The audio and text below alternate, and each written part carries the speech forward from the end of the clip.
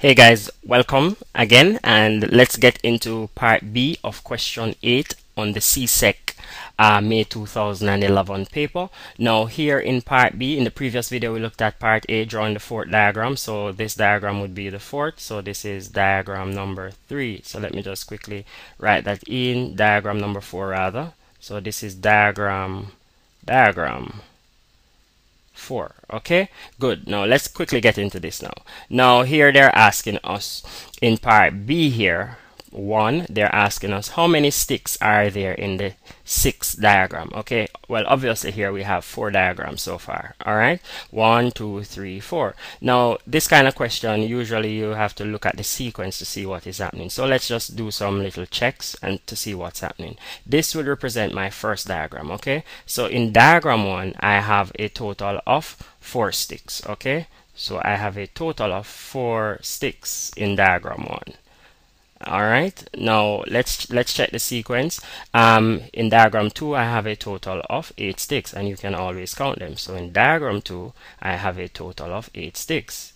Okay, and these are just some neat little tricks. I'm just showing you to analyze what is happening. In diagram 4, obviously if you should count the sticks, we would have a total of 12 sticks. Okay, so here I would have a 12 sticks. Now in diagram 3 I have 12 sticks. In diagram 4 I have 16 sticks, obviously. Okay, so in diagram 4 I would have 16 sticks. Now if you notice what is happening, and let me just change the color here. Now as I was saying, if you notice what is happening, to move from my first diagram to my second diagram I had to add 4 to my first set of sticks, okay, which was 4. So 4 plus 4 would give me 8. Now when I'm at my second diagram, to move from my second diagram to my third diagram, I had to add another 4 to my second diagram to get my third diagram. Okay, now if you notice, the same thing happened when I was at diagram 3. To get to diagram 4 I had to add another 4 sticks to diagram 3 to get to diagram 4. So if you notice what is happening, there's a constant 4 being added. Okay, and in a situation like this, when you have to add a fixed number, and in this case the 4 would be the fixed number, this 4 here that we are adding. Okay, not the first one, but this 4 is the fixed term that we have to be adding. Now if you have a situation like that, okay, where you're adding a fixed term each time to the previous, so in this case this would be the previous, this 4 would be the previous, and the 8 here in the second diagram would be the next. Okay, so if you have a situation where you have to add a fixed value to the previous to get to the next, okay, then you have what you call an arithmetic progression, and we call that an AP series. Okay, and an AP series, just a quick little formula that you may find handy, okay, is a plus n minus 1 close bracket times a common difference of d. Okay, now in this case the 4 here, the first term, a would represent the first term here, and I'm going to circle it. Since diagram 1 had 4 sticks, then diagram 1 is the first term. Okay, so the a that I have there would represent my 4 for my first term. Now I am adding, and n here, n in this case is the number of terms we want to find. Now here they're asking us to find how much would hold in the 6th diagram. So what I'm going to do, I'm just going to move the n and substitute that for 6, and then I'm subtracting 1, close my bracket, and if you notice the constant number, which is this 4, there's a common 4 that I kept adding, a common 4 here that I kept adding. Okay, and that 4 I am going to say that is d. Okay, I'm going to replace d with that 4. So basically what I have here now is that I would bring down my 4, and then I would plus, then 6 minus 1 would give me a 5, and I'm multiplying that 5 by 4. Okay, so 5 4s would give me 20, and 20 plus 4 would give me 24, and that's sticks I'm calculating. Okay, so yes guys, it's that easy, and this is a very useful formula to know, especially when working with question 8. Okay, because usually sometimes quite often you have this pattern happening. Okay, so in answering part B1, I could say, okay, there are 24 24 sticks. Okay, and that would be my answer for part B in the sixth diagram. There will be 24 sticks in the sixth diagram. Now let's look at part B, part 2, and so let's just pull this down a bit. Let me just get this. Now this was B part 1, so let's just put that there, B part 1. Okay, that's B part 1, we just worked there.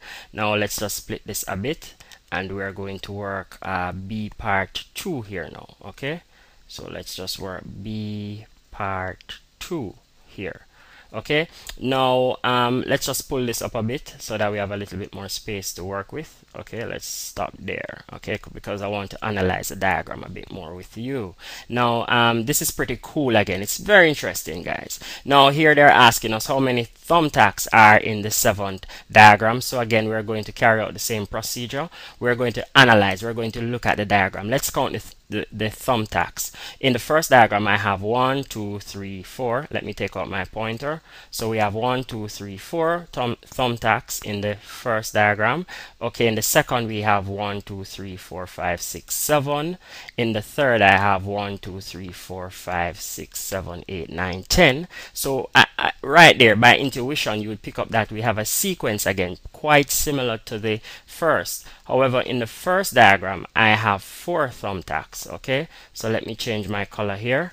In the first diagram, I have 4 thumbtacks. Okay, I should just write tacks for short. Okay, because it's pretty long to write out thumbtacks. So I have 4 tacks. Okay, let's check in the second diagram how many we had. We had 7, if you remember. Okay, we had 7 tacks in the second diagram.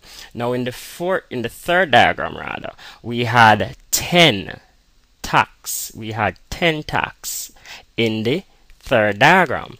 And in the fourth diagram, if you should pause the video and check it, you would have 1, 2, 3, 4. I think you should get 13 based on what I'm seeing, though I haven't checked it, but based on the sequence that I'm picking up, you should have 13 tacks. Okay, so obviously, again, what you see happening here is basically that each time I'm going up, when I left the first diagram, I had to add a 3. I had to plus 3 to go to my second diagram as it relates to the tacks. Okay, then I had to add 3 more to get to my third diagram. Okay, then I had to add another 3 to get to my fourth diagram. Okay, so here you see a constant 3 again. So again, as I've said, once you realize you have a relationship such as that, we can call that an AP series. Okay, where again our formula here that we have here, and if you're not sure, if you're not clear, very shortly we'll be uploading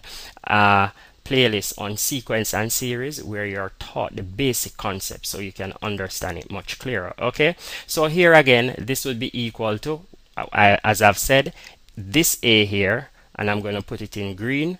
This A here would represent my first term, and in the first diagram, that's where you find your first term, I had 4 thumbtacks. So I'm going to replace that A with 4, and then I'm going to say plus open bracket, and since the n is the number of terms I want to find, here they said it was a 7th diagram they're dealing with, so I'm going to remove that n and I'm going to replace it with 7 minus 1, and then I'm going to close my bracket. Now the D here, let me change the color a bit.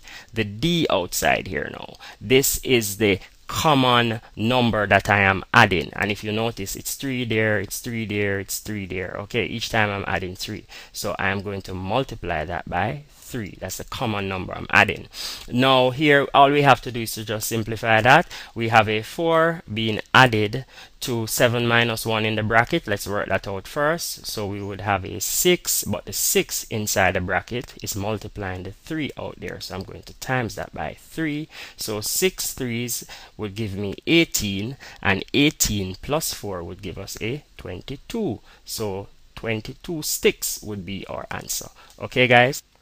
Sorry, my bad, not sticks, but thumbtacks. Let me just correct that. So we would have 22 thumbtacks, but I'm just writing tacks for short. Okay, and that would be our answer. If this video has helped you in any way, you can always feel free to comment. or if you have a question still, feel free to ask your questions and we'll get back to you as soon as possible. Bye bye.